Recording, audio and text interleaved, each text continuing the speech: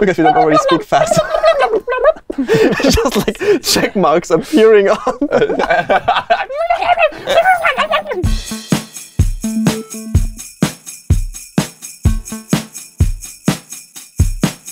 Welcome back to the 203 2018 Web Development Feature World Championship Contest 2018. Yes.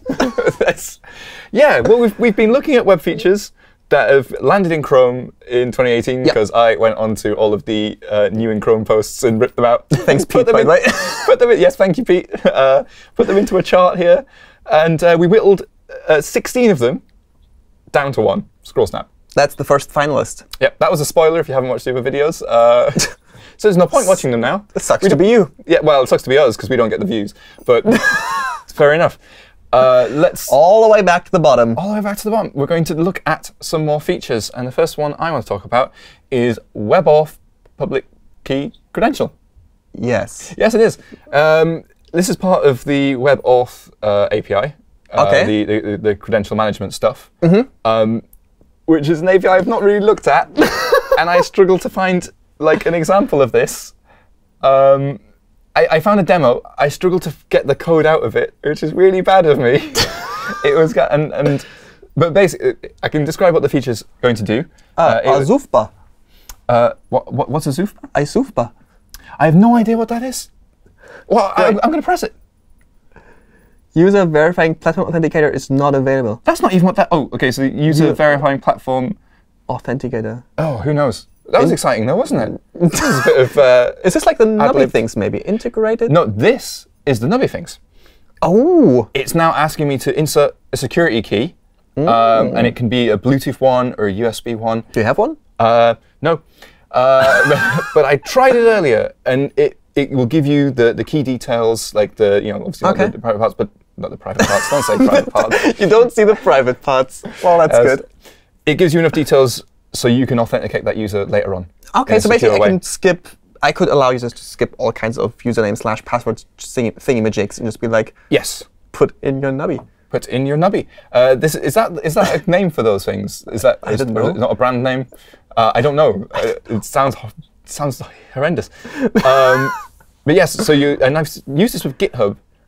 Being able to use like the that's so convenient. Yeah, I love that. Two-factor authentication. They probably don't use that. I don't know. Because I think for now it was pretty much Chrome only and had native support for those things. Yes, that is true. So yes, that is public web key credential thing. Going up against web public key credential thing is a toggle attribute. Now this code sample, the code that I've written for this is going to blow you away. OK, here we go. Oh, that's it, is it? Can I guess? Yes, go take a wild guess. It's going to toggle that attribute, isn't it? It is. Is it brilliant? So, OK. It's literally like classless toggle, but for attributes. Right. It also has the second Boolean parameter if you wanted to, like toggle on classless does. But most of the time, you just want to toggle a class and then. But this is going to be destructive, though, because if I toggle, because it could have a value. It could be hidden equals something. That's actually true. I didn't check that if you can pass a value. No, I don't think you can. Yeah, but there you go. So cool. That's it. OK. OK. So we'll go back to the brackets. Back to the brackets. We've got toggle attribute versus now. Although I really badly sold the public key credential, I'm actually still very excited about the prospect of being able to access two-factor authentication tokens. It's one of the things. Yeah, it's one of those things that credentials payments are the things where native apps are so far ahead, or were, and so having these sort of things. If I can at some point write a web app where people can authenticate with a fingerprint or something, and I don't have to like loop them through authentication flow in my backend, but just do it all client side, winning, absolutely winning. Brilliant. There we go. Put it through. OK, let's look at our next couple of features. I would like to talk about off-screen canvas. Oh, I know you're excited about that one. We've already talked about this, haven't we? A little bit. I think we talked about it in a podcast, but not. Yes, a little bit. And about the bitmap renderer as well. The bitmap pre-renderer or whatever it is. Off-screen canvas. There you go. It's like a canvas, but off-screen. But off-screen. So therefore available in a worker. Yeah, exactly. And that's exciting. So you want to do bitmap manipulation in the worker. That's great. You can also proxy it, so you're doing the computation in the worker. Because this has just got regular canvas now, 2D WebGL, but you can also sort of transfer it so create it on the main thread, send it over to a worker, and all the paint operation the worker does magically appear on. Well, yeah, the other way around. Yeah, so your main thread, a bit of your web page is being updated by the worker essentially, which is I do think is amazing. Going up against this is the Focus Management API. Now, this is a very fancy word that was mentioned in one of the new in Chrome blog posts with no explanation of what this API is, no code sample, no link to the spec, and I Googled it. It was very hard to find. It turns out it's the focus method. So you might remember you can focus an element. It's been around for a while. It's very old. So what's new about this, it takes a new options object now, which has exactly one option, and that option is prevent scroll. So you can focus an element without scrolling to it. It almost feels like calling this the Scroll Management API is a little... Someone wanted to feel legit. That's someone making up their own job title of, like, Master of Development. I own the Focus Management API. Thank you very much. Yeah, OK. So it's just one option. But it's useful. Maybe, yeah, sure. If you wanted to send focus for accessibility reasons especially, and you didn't want it messing around with the scroll position. Yeah, I guess. That probably is use cases. That's why it got standardized. There probably is use cases. That's why it got standardized. That's a good way to think about it. I have not run into this myself. And I feel like I might have, like, if the default way the browser will scroll might still be obscured by, like, a position fixed element. I don't know. Yeah, OK. OK. Let's stop talking. So putting up against each other, it's off-screen canvas versus Focus API. It's off-screen canvas. I'm going to put off-screen canvas Yeah, that's not a big discussion right there. just because it does so much more. It's something that, well, from a selfish point of view, I've wanted it for ages. Although there's a negative point against it, because we tried to use off-screen canvas for Squoosh, and there's a bug in Chrome. Yeah, it forces a GPU switch. If you have a laptop with two GPUs, an integrated one, which is not as powerful, but does most of the time, and the discrete one for like high-power things, for some reason, it forces a switch, and that's super janky. Yes. It's like a 1 second pause in the system. Because I was doing some rotation of an image, Yeah. and it meant with very little code in a worker, it wouldn't. I was actually rotating big images, so it was taking 300 milliseconds, even like with the power of the GPU and everything. But that 300 milliseconds, like moving that off the main thread, was just destroyed by the 1 second of operating system jank you get with a GPU switch.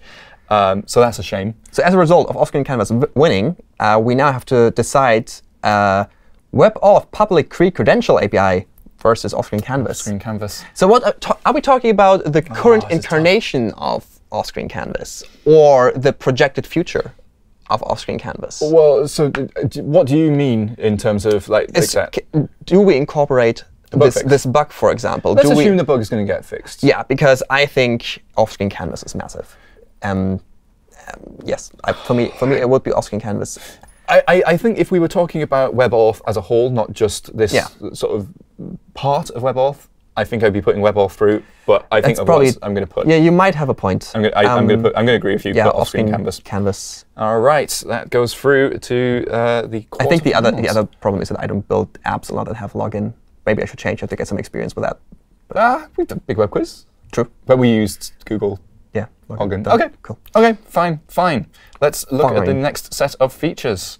I would like to talk to you about sensors. Sensors, specifically the generic sensor API, and that is these things. Which is like an umbrella term for, we already had, I think, gyroscope, for example, for a long time now. Yes, it was like an event on the some weird thing. On the document or something, motion change or something. This brings them all together. That's a lot of sensors, yo. There's a lot of sensors, and these are the ones that are in Chrome now. But they all have a very similar API in that you get like a reading event out of them, and then the properties of the object has changed, so you'll get the I think the event name really bugs me. Reading. Yeah, do you know what? Because when I first saw that, I thought that meant it has begun reading. Yeah, and you would get like a stream in there or something, but you probably get an event every time there's a new data set for you available to read. I think it's not the verb reading, it's the noun, it's a reading. Oh. But I would expect it to be like a change event, like we have a lot of. I'm sure there must be a reason why it's not a change event, and I think it's because it's debounced. Maybe it's there now. It's there. Okay. It will be. It will stick around with forever. So yeah, you get all of these things. These are actually really useful, so that's kind of cool that they're there. Especially for like XR, VR, all these things, all of that sort of stuff. All right, going up against these sensors is. I forgot that you might want to do one. Bigint. Bigint. So basically, I like bigants. You might have seen them before. Bigint. This is a big int. It's a very big integer. That is a big integer. Yeah, because there's a magic n at the end. That's bigger than numbers I know, like 12 and 89. So because of the n at the end, JavaScript now knows that this is supposed to be an integer and not just a float number, and it can be arbitrarily big. Like JavaScript will always be saving every digit, and you can have multiplication and addition and all these things now working on arbitrarily large numbers. Division? There's a modulo. There's probably integer division. I wouldn't. Oh, okay. Integer division. Right. Also, okay. Fun side fact: it is actually a new primitive type. Oh, excellent. Which is we don't get those very often. No. Symbol. It's been we got symbol. It's probably the most recent addition. Before it was number, object, function, string. And we got big int. Okay. Excellent. Right. So let's talk about them too. Sensors big int. Now these both feel like things that not many developers are going to use. I have run into big integer concerns and chose to ignore them because there was no other way around it. Would you use big int for small ints? Hear me out. Realize this sounds stupid, but I'm going to try and rescue it in the next sentence. Would you use big int for small ints if you did not want floats to happen? Like, for instance, that you make sure it is always integers. So I'm thinking like if you were doing currency. Yeah. Yeah. That was like, wouldn't it have been better if we said the same thing? But no, we didn't. We couldn't possibly reshoot this and edit it in. Let's leave it like that. Maybe actually, maybe. Okay. But also, I often whenever you like talk about certain, I wonder if these work in JSON actually. Like if you send them down from the server, if JSON parse will actually understand them. Nope. Probably not. The answer is no. that much I know. But there's often times where I just don't want to worry about if I'm going to overflow. Whenever I build certain libraries generating random UUIDs, instead of like distributing integers across an array and then doing operations, I could just build one UUID and then just slice them. There's many use cases where I see them as being useful. Sensors are more niche to me than big ints. I'm going to admit that there's still big ints are probably kind of niche and not. That's the thing. These are both really niche. Not really. I think sensors are more niche, except in XR land. Yeah. Okay. Yeah. Okay. Yeah. Yeah. Okay. Yeah. Okay. Mostly because I can't make a decision. I'm going to let you make the decision. Big int goes through to the next round. Excellent. Next up, here we go. So the lifecycle API. We did a big episode. We did a big episode on this one. Yeah. I mean, I don't even know how much we talk about it again. But it's this. It's the first time we show code about it, I think. Yeah, I think you're right. Actually, it was a podcast one. In a way, it's just new events, but they're really useful. Yes, it takes stuff that mobile browsers already do, discarding tabs because they, to save memory. It kind of wraps a spec around it. It also introduces this idea that a page will be frozen, which means that it's not running anymore, but the memory for it still exists, so it can be resumed. Yeah. So this is, if it's discarded, as in it's taken out of memory, and the user revisits a tab, the page is essentially reloaded, but you can detect that happened. It's something that all native platforms have from like literally version 1. Life cycles of the first thing they build to recycle views to figure out where they go, and the web didn't have it, and now it does. So it's a massive step in actually building something that behaves more like an app and how you expect it. You sold it better than I have. Let's see how you do on one of your own. What do I have? Server timings. I didn't know about this, and I actually found it quite interesting. Okay. So server timings, in and of themselves, are literally just a new header. Okay. So it allows you to put a word in there and say, like, this request missed the cache, for example. You can have multiple server timings in a header. So I could, for example, add, like, this request took 2.4 milliseconds to be processed. Of CPU time? What was? It is just random names. You can give them your own names. These are just names for these different timings. So I said, this one has a flag set to true called missed cache. Okay. The CPU server timing is set to 2.4. If I wanted to, I could even add a description. And these are sent along with a response from the server. So you can send your server timings to the client. And over there, you basically use the performance.getEntriesByResource array, which for every resource you've requested on your page, you can now inspect. And in there, you have every entry is a resource, and each entry has an array of server timings. And so in there, you have the missed cache flag. You have the CPU thing that I set up there. What would you do with this data? Probably send it to your analytics to tie it to a user and be like, oh, a user on this device had problems, but the server was already slow, and maybe correlate certain features. It's mostly analytics. Your server sends these things to the client. Yeah. So the client can send it to the server. Yes, it sounds a bit weird, but the problem is that often when you have load balancers, they make decision based on, for example, the user agent. So these timings might differ depending on what the client is. So you want to tie these measurements to the client, and ideally to that timing that might emit more measurements on the client side later on. Right, of course, because you could take the client processing performance stuff as well and tie that into one big analytic that you send. So maybe one user has an extraordinarily large music collection, and so all the client side becomes slow, but there's no way to tie these two timings together until now. Until now. Fair enough, fair enough. OK, let's discuss these ones then. Still an easy one, I think. Oh, OK. I was going to say lifecycle. Yeah. Oh, OK. I agree. OK. I think I know there's many data-driven people out there who get super excited about collecting more data. And I'm excited for them. And statistics are great and everything. But for me, as a developer, lifecycle is just a big hitter. Agreed. I'm excited about the sort of stuff we'll learn from server timings. I'm excited that hopefully things like Google Analytics will make that not something I have to implement. True. It'll just happen. Actually true, yeah. Although I guess maybe with some of the server stuff, I would have to do that. But that's not a big deal. But yeah, lifecycle, for me, it just explains some platform things which have been under-spec'd for so long. Yeah. And to finally have them is a big deal. And now we need to figure out BigInt versus lifecycle API. I'm going to go lifecycle Yeah, again. I agree. It's not a big discussion for me. BigInt is great, and I love that we have it because all the libraries were super big. But again, it's niche, while lifecycle is literally every app. Agreed. Literally every app will probably touch this API if you want to do it right. And to be able to, like, especially on mobile, to be able to go back to a tab and have a way to, even though the page is closed, it reloads. Restore the state. It restores the state. Yeah, absolutely. And this means we get to decide our next semi-finalists. That's rough. This is a tough one. This is a tough one. Off-screen canvas versus lifecycle API. I know, so politically, in terms of the overarching, the story arc of the web, it would be lifecycle. For me personally, the things that I do on the web, it would be off-screen canvas.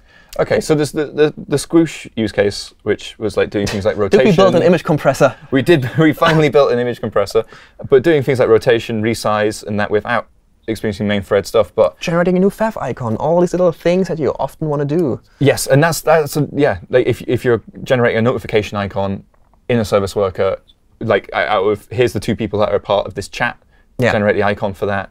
I'd like that. I worry it's niche, but then. So here's the thing. Lifecycle shouldn't be niche. Everyone should be doing it because everyone should enable their tab to come back to life in the same state that it was in before. That actually requires a big mentality shift because right now nobody writes apps in this way on the web. Well, if you do it with the URL, if all of your state is in the URL, you're fine. I guess, but in a lot of apps, that's hard. Like if you think about it's just a simple to-do list. You're in the process of writing a to-do. You switch tabs. It gets frozen or discarded. Nobody persists that half-written to-do to the URL bar.